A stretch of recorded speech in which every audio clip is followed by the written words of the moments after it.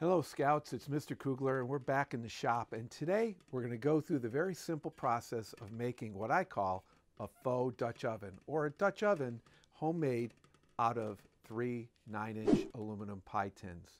We'll go through the process of making one and all the parts that you're going to need to be able to make one of these at home for yourself. So let's go through the parts that you're going to need to be able to make this. And it starts off with what is called the thumb turn. And this thumb turn is a number 10, and the length of the thread is 3/4 of an inch. And we'll use also a wing nut to be able to connect on the other side.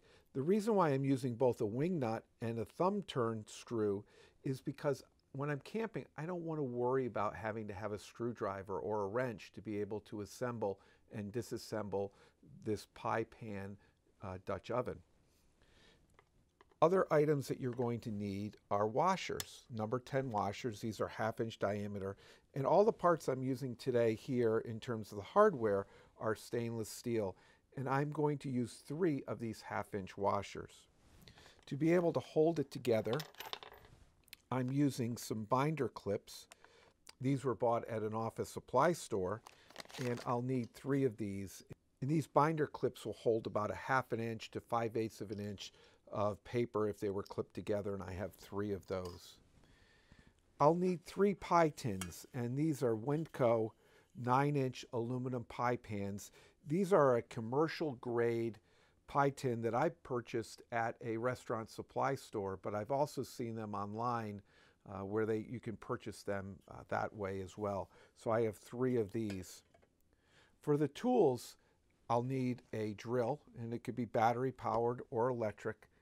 I'm going to need a smaller bit that I will drill the initial hole with, and then a 3/16 bit that I'll drill the final hole, and that gives me enough space to have a little bit of play involved to be able to easily put the thumb turn through the 2 pans that join together and then easily remove it as well. Because there'll be some burring or some burrs sticking up from where I drill through the pie tins, I'll want to have some sandpaper or some other type of tool to be able to sand down or remove those burrs. What I don't want to have happen is have that burr let loose while I'm cooking and have it fall in our food. So let's get started. The very simple process of drilling and putting together this pie tin Dutch oven. So to protect the surface below when I'm drilling through the pie tin, I have a scrap piece of plywood that I'm going to put underneath the pie tin. One of the other things that is neat about these pie tins is the fact that because of the milling, they have a milling mark or circles that basically automatically identify the center of the pie tin. Now, if the pie tins you purchase don't have that milling mark to be able to easily identify the center, then simply use a ruler to be able to identify, measure out, divide it in half, and do that probably around 3 different ways across so that you are sure that you identify the exact center. And you can mark it with a permanent marker to be able to identify the center. It doesn't have to be perfect. We're going to start off with this smaller drill bit, and I'll put that in my drill.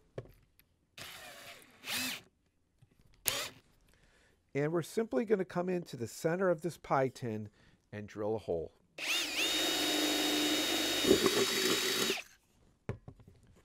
So with one of our pie tins having the smaller hole drilled through the pie tin, we'll go and do it to a second pie tin.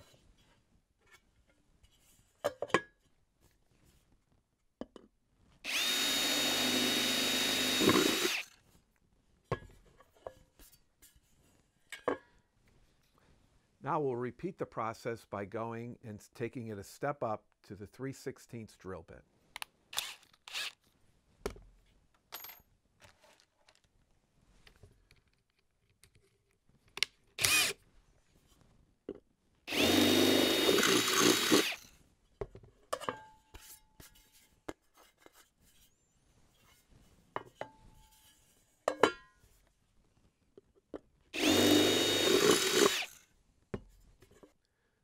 So with one hole drilled in each of these 2 pie tins, we'll take and we'll sand down any burrs that remain.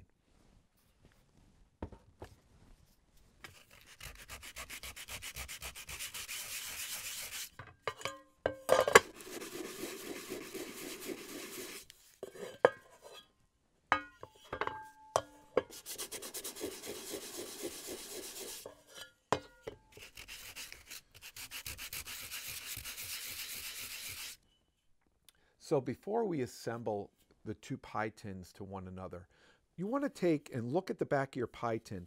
A lot of times there's a little concaveness to the back of the pie tin, and it could be made worse when you're drilling and pushing on it. So you want to take and just give a little bit of a push so that it's more flat or slightly raised on the back of both pie tins. This is going to help when you assemble it to be able to operate it afterwards to be able to create even heating.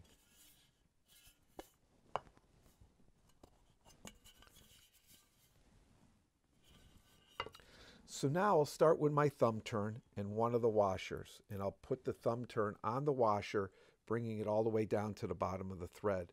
I'll take one of the pie tins and I'll put the thumb turn through and have it stick up through the bottom of the pie tin. Then I'll take one of the washers and put it on top of the pie tin after putting it over the top of the threaded thumb turn. Then take and add our other pie tin, another washer, and then we'll add the wing nut.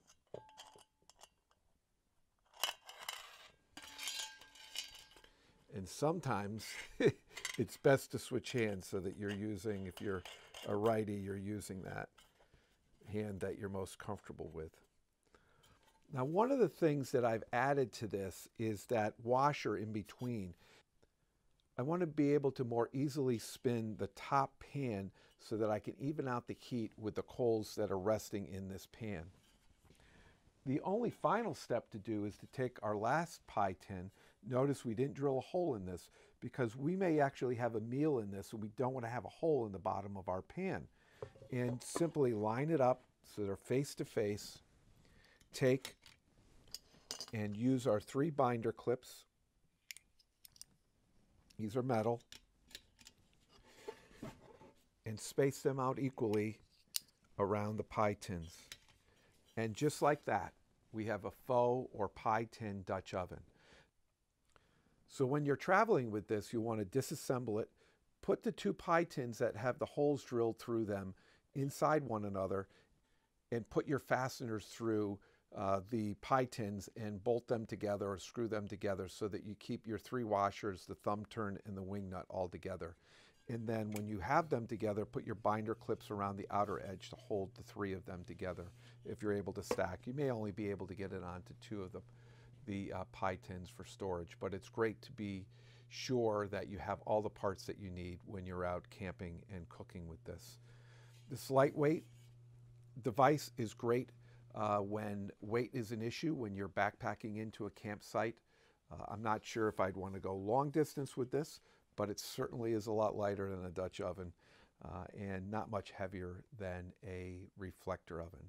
So check out some of the other videos that I have that show you how to use this pie tin Dutch oven, and consider having one for yourself or for your patrol or your troop. So I hope this faux Dutch oven has inspired you to get out and try new and different things with your patrol mates and your troop mates. And most of all, I hope that you get an opportunity to get out into the great outdoors and enjoy yourself.